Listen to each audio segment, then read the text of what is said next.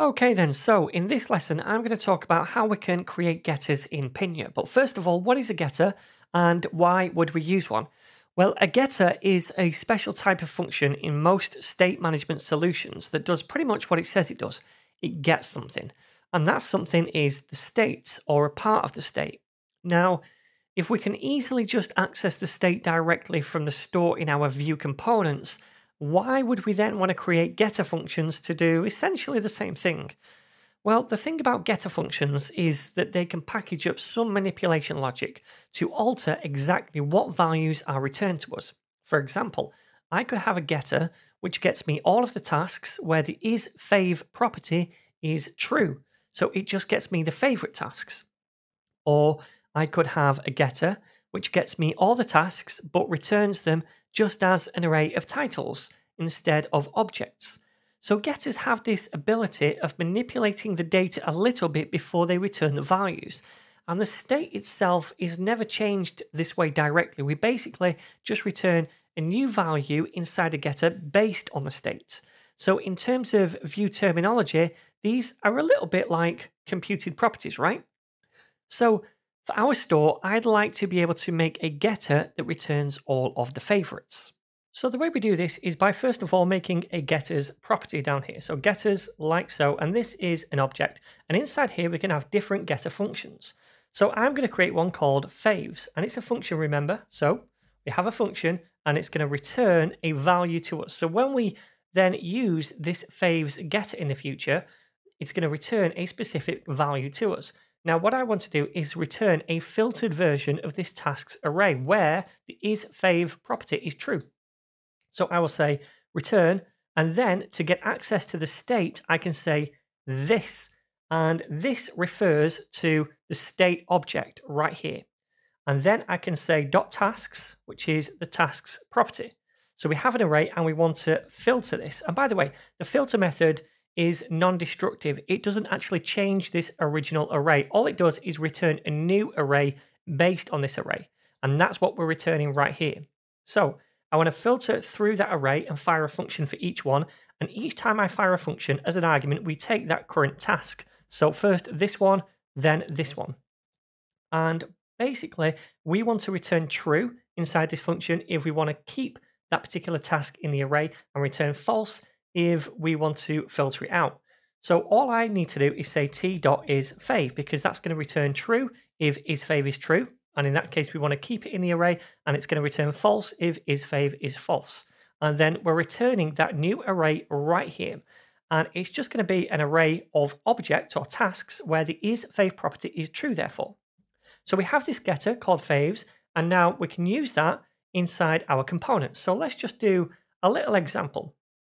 So what I'm going to do is actually copy this thing right here, and I'm going to paste it down below. And what I shall do is say, instead of cycling through taskstore.tasks to cycle through all the tasks, I can cycle through taskstore.faves like that. And we don't need to invoke it. We don't need to do that. It knows that this is a getter, and it's going to return to us this filtered array. Now, there should only just be one object inside this because we're just after the faves. What I will also do is have a p tag for each one. So I'll do a p tag here to say all tasks, and then a p tag down here to say fav tasks like so. All right, so if I save this now, we can see that in the browser we have all the tasks and then just the fav tasks as well, which is that one single one. So this is working. So this is cool, it's all working, but I don't want to show both of these lists at once.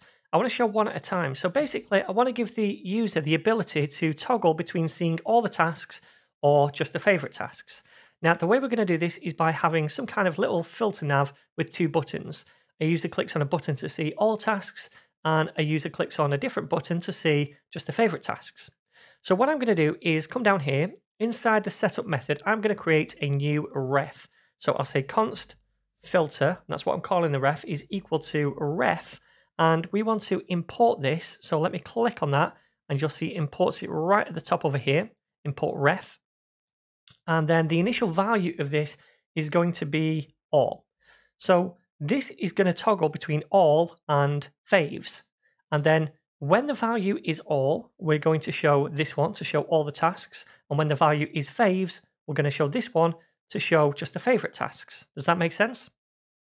So we need to return this ref down here, this filter, and then up here, I want to do a v-if on each of these things, this one and this one. So let's do a v-if right here, v-if, and we only want to show this if the filter value is triple equal to all, which it currently is by default, right? Now, I'm going to copy this, and I'm going to paste it down here, and I only want to show this one where we're outputting the favorites if the value of this is faves. So now we have that in place, so we're only showing one at a time, but we now also need to give the user the ability to toggle between the two. So let's up here create a filter nav, so filter, and then underneath that we'll do a nav with a class of filter, and inside that we'll do two buttons.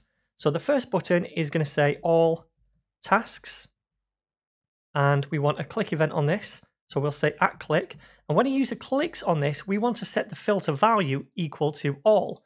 So we can just say filter is equal to all when we click on that.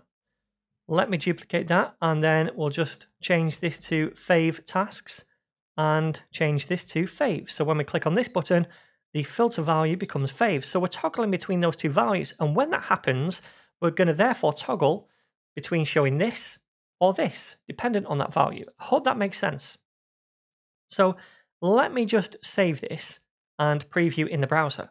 All right then, so we can see those buttons right here, and by default we see all tasks, because remember the default value of that ref was set to all, and when that's the case, we show the list with all of the tasks. Now, if I click on this and update that ref to fave, then we're only showing the favorite tasks. I can toggle this back to all and so forth. So this is working. Now, it looks crap, so we're going to style it later on. And also what I'd like to do is show the total number of tasks right here and the total number of favorite tasks right here. And to do that, we're going to need to make two more filters as well. So let's start by just adding in the CSS for that filter. Dead quickly, I'm going to paste these in from my repo. So the filter itself, which remember, if we go back over here, is this nav. We say the width is 640 pixels, bit of margin at the top and bottom, and text align right. So the buttons are all the way on the right. And then each button inside those, we style as well down here. And we say display inline block, margin left 10 pixels to give each one a bit of breathing room, background of white, the border is 2 pixels and gray, and the border radius is 4 pixels, bit of padding, cursor pointer, font size 0.8 ems, and the font, oops, I've done that twice. Okay, so we'll choose font size 1em. Let's not have duplicate properties. All right, so now we have the styles, but before we preview this again, what I'd like to do is make two more getters. So at the top of this list right here, where we currently have this paragraph tag, we want to say how many tasks we have in total right here. So I need to create a getter to get us that number. And down here, I want to output how many favorite tasks we have in total. So I need to create a getter for that as well. So let's go back to the task store and create two more getters. So I'm going to do the fave count first of all. So we're going to count up all of the favorites. And inside here, we're going to return, and we want to say this to access the state.tasks. And we're going to use the reduce function, which basically works on an array, and we cycle through the array. We can basically count each item in the array, and then it reduces it to a single figure or a single value, which is going to be a number, the amount of items in the array. So what I'm going to do is fire a function for each one. And inside this function, we need to return something. So what I'm going to do is return p, which is basically the previous value and the current value. Now, inside here, we need to return something, and I'm going to say, look at the current value. So whatever we're currently iterating, right? And we want to see if that is a favorite, because we only want to add one to the total, this thing right here, when it is a favorite. So we'll say c.isFave, and then we're going to use the ternary. Now, if that's true, if it is a favorite, we want to take p and we want to add one to it. So p plus 1, and we're returning that, okay? That's the value we're returning, p plus 1. Now, if it's not true, then we just want to return the current value of the previous values. That's kind of like an ongoing value. As we cycle through each one of these things, we're updating this basically. And if it's a favorite, we're adding 1 to it. If it's not a favorite, we're not doing anything. We're just returning p as it is. So That's pretty much all we need to do. And also, as a second argument to this reduce function, we need to set an initial value to p, which is 0 to begin with. Does that make sense? So for every favorite that we have, we're adding 1 to p, and that is going to return us the number of favorites. All right, so I also want one for the total count right here. So that's also going to be a function. And this time, I'm going to show you how to use an arrow function right here. So we say colon, and then parentheses, and then the arrow, like so. Now, the only difference between using an arrow function right here and not is that we can't use this inside this function now because of the way the arrow function handles the this keyword. Because this in previous ones, like here, referred to the state. This does not refer to the state inside arrow functions. Instead, what we need to do is take the state as an argument inside this function, and then we can use that. So all I want to do is return the state.tasks.length. So that's pretty simple enough, right? The length of the tasks. So we have those two getters, and now we can use both of those inside this component. So what I'm going to do is say right here, you have, and then we need to output the count, and that's the total count because this is all of the tasks. So we'll say task store dot, and what do we call it? Total count. Total count tasks left to do. And then I'm going to copy this and paste it down here. And this is going to be fave count. I think that's what we called it. Fave count. Let's have a look. Yeah, fave count. So you have that many faves left to do. All right then. So now we can save this and preview. All right, and in the browser we can see you have 2 tasks left to do. And if we click on the faves, which by the way looks a bit better over here, then we can see we have 1 faves left to do. So that's all working. Now we've created 3 getters. We've created 1 to get us all the favorite tasks, and then 2 more to get us the total tasks and the total number of favorite tasks.